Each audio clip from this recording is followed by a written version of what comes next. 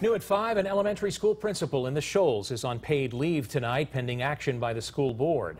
The Muscle Shoals City School Superintendent confirms McBride Elementary Principal Alan Willingham was placed on leave Sunday. They won't tell us why.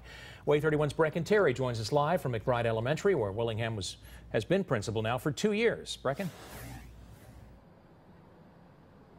All of the parents I spoke with today didn't want to go on camera about this situation because some of them feared repercussions, and others told me they just didn't know enough about the situation to speak on it. But all of the parents I spoke with told me they want to know why Willingham is on leave.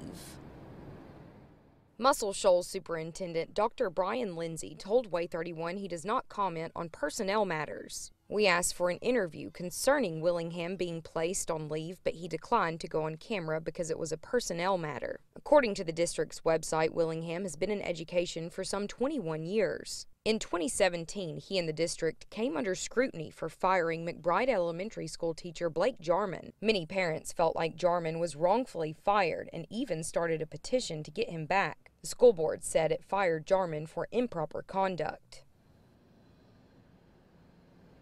Now, it's unclear if or when Willingham will be back at work or the reasons surrounding why the school system put him on leave. The Muscle Shoals Police Department did tell us that they do not have any closed or active investigations on Willingham at this time. Live in Muscle Shoals, Brecken Terry, Way 31 News.